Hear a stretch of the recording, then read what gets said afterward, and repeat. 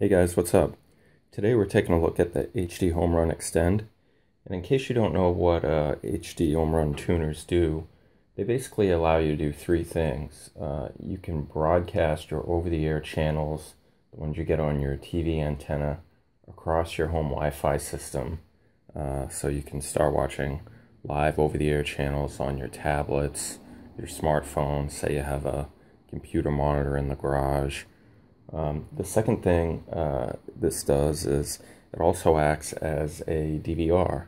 So when you hook this up to a NAS or a hard drive, you can record your favorite over-the-air channels.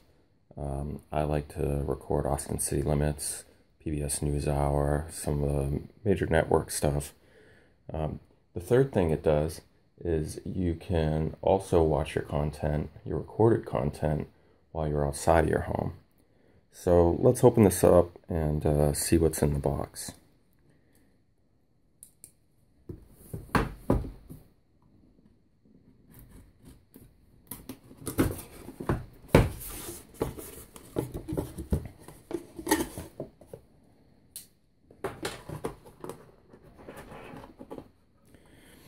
Here's the tuner itself. It's a metal frame construction. Nice vent on the top, coax cable, Ethernet plug-in power.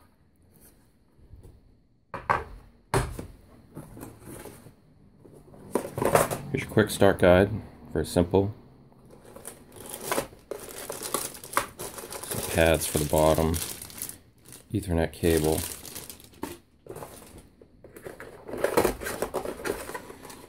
And this is your power source.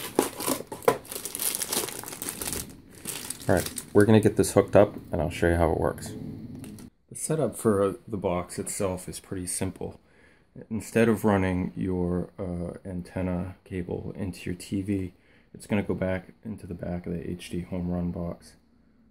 I also have an Ethernet cable running from my HDHomeRun to my router. Go to the My HDHomeRun webpage to download and update your software. You can also use this page to check out your channel lineup after you scan for channels. As you can see, there's instructions and software to download for setting up your tuner on Windows 10, gaming consoles, third-party software, and Kodi. There's two ways to run HDHomeRun off your Windows 10. One is just by using the HDHomeRun app.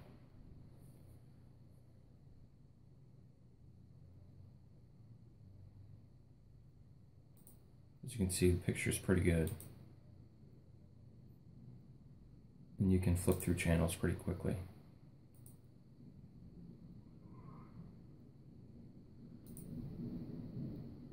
The other way is through the add-on for Kodi. And that's also very easy to use. You just have to download the add-on and fire it up.